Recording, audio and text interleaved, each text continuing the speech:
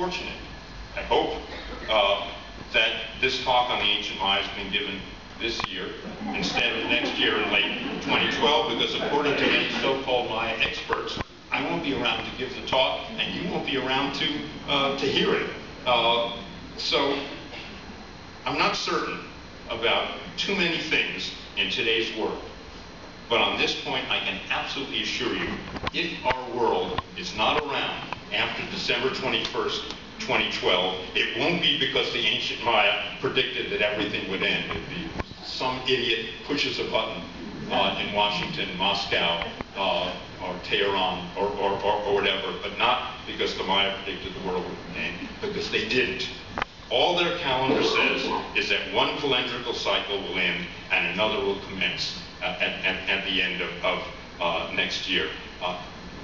The exhibit here illustrates really quite beautifully, and it's Tony Avini, kind of the great expert on this, will be talking here in March. You find out that this is not what the Maya said at all. I think one of my colleagues on National Public Radio in the US pointed out beautifully a couple of months ago. Think about you're driving your car, and the odometer on the car hits 99,999 kilometers, if you should be so lucky, given the way cars are made today. After another kilometer of driving, the car doesn't disappear.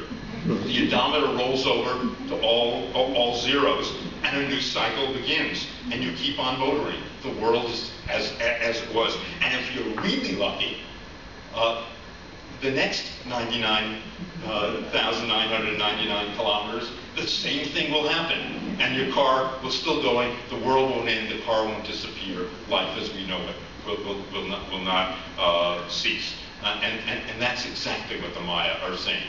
This is a time of importance, it's a new cycle, the calendar changes, but there's nothing to indicate that they thought the whole world would end in an apocalyptic end. If you want to believe New Age or Neo-New Age kinds of belief, so be it.